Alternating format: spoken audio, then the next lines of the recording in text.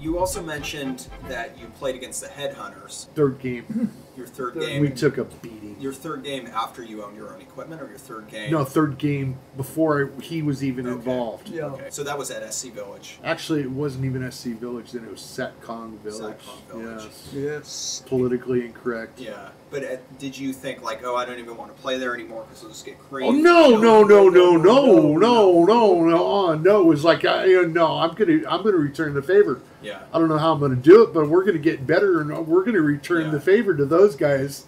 I'll be back. We'll be back. Yeah. So. And they were. Yeah. So then you, after your third time playing together, then you went out and you got your Nelspots and you started upgrading at that point. Okay, now we got him involved in playing. Mm-hmm. Then in March, because of our birthdays, he picked us up each a 007. Okay.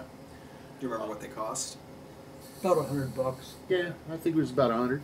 So the first thing we did was we took the bolt out of it, the hand bolt, took a longer screw, take a piece of wooden dowel, punched a hole through it, put the screw through it. Now we had a whole handle that we could cock with. Yeah. Better cock and fire that way. And then I was working door hanging at construction sites. I figured out that a piece of PVC pipe could be elbowed into the back, and now instead of a tube of shots, I could 20 or 30 shots, depending on how long I wanted to make this crazy thing.